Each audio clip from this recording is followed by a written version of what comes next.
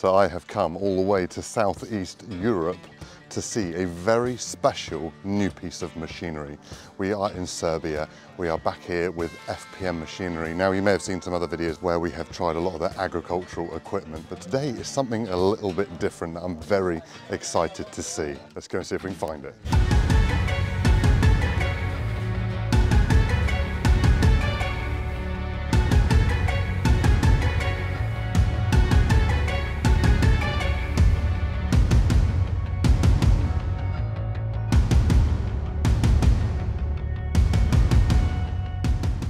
And here it is. Here's a robotic tractor with 3-point linkage on the back. Oh yes, it's a pretty cool little machine. So we're currently in a vineyard, as you can see. And it's going up and down through the middle of the rows, flailing. And now it'll turn the flail back on, and off it goes.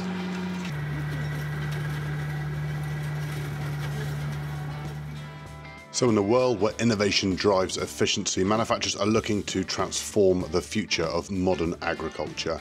And this is AGAR, the Agricultural Autonomous Robot, a 100% electric multi-purpose robotic platform built to work smarter for longer. This is not about the size of the machine, but for how long it can operate.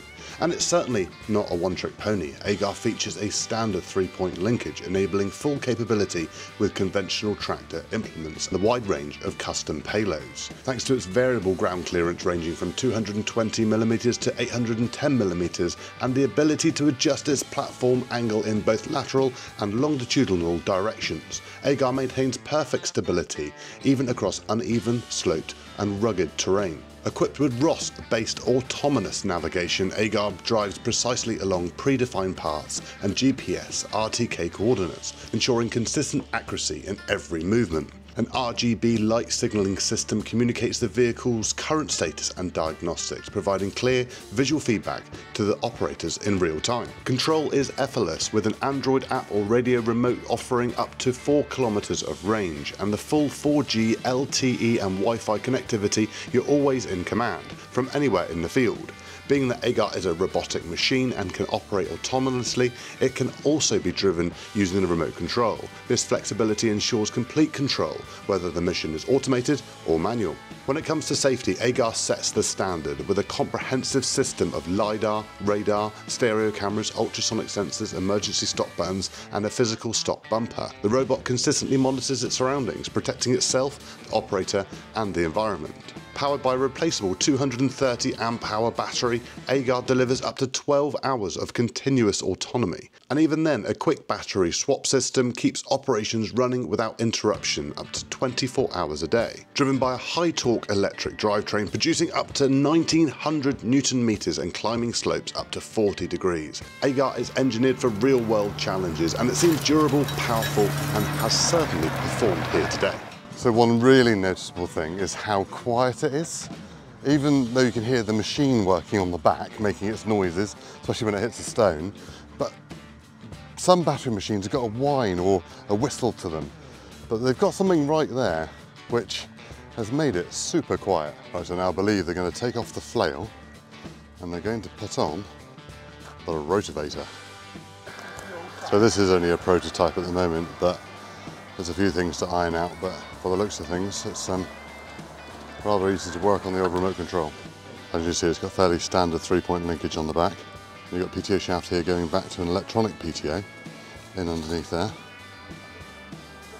And then it works on linear actuators on all 4 corners for the lift, so that it can operate in different angles and motions depending on what it's got behind.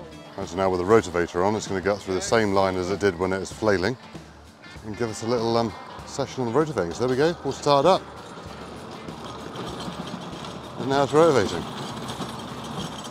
Look at that.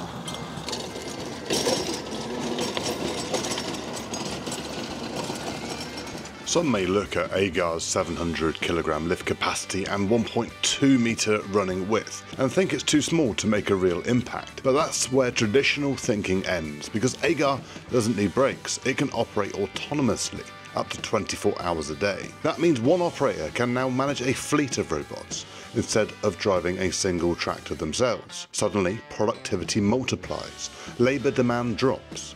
So the question is this the future of modern agriculture? So as I probably said already, this is actually only a prototype machine. So it's got some little niggles, some little things they need to sort out, which with any prototype machine, that's the whole idea. So this is sort of their first test machine they've got at the moment. To be fair, it's doing a pretty good job, don't get me wrong. There are some things they need to iron out. But yeah, let us know in the comment other attachments that you think could go on this. And do you think it is the future of tractors? Obviously this has been used in a vineyard, but there are so many different applications where this could be used. So as it goes across rough ground, if it loses traction on one wheel, it'll actually push the actuator down on that side to be able to then gain traction again. So it's quite clever. I just say it needs speeding up a little bit. And there we go. From that, an IMT, to that. Which would you have? So the lift mechanism isn't actually on the linkage. There's no rams on the linkage. It's controlled by these 4 linear actuators, one on each wheel. So now you can see how high that can lift onto there. And obviously without the flail on the back, they can go down even lower as well. So now just going down on the front actuators, allowing the implement on the back to lift up, nearly down on the front, and it's right up on the rear. And then they can higher and lower the implement while using the back actuators and levelling out the front ones at the same time. There's actually suspension in here as well to be able to allow it for a little bit more of a softer ride, to allow it for the humps and bumps as it goes along rather than it just being a rigid machine. So now if you're working on steep ground, as you can see now they're pumping up this side of the actuators to allow to compensate a bit like a hillsider combine. Right, so I believe now it is going to try the hill climb. And we are off. So it's 22 degrees measured. 22 degrees? Yeah.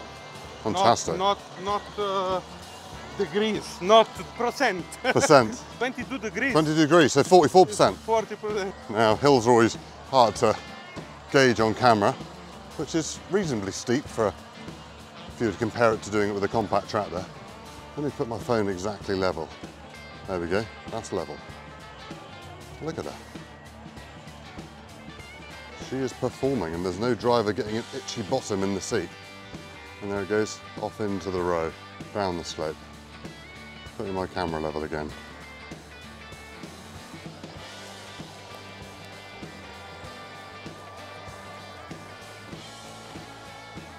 What a bit of technology that is, eh? So there we have the AGAR X4, which is being distributed by FPM. Let us know what you think in the comments. Is it the future of compact machinery? Is it the perfect thing for the job? And let us know what implements you think we can put on the back. Anyway, we'll see you next time from this beautiful vineyard here in Serbia, Southeast Europe. Thank you for watching. Cheerio.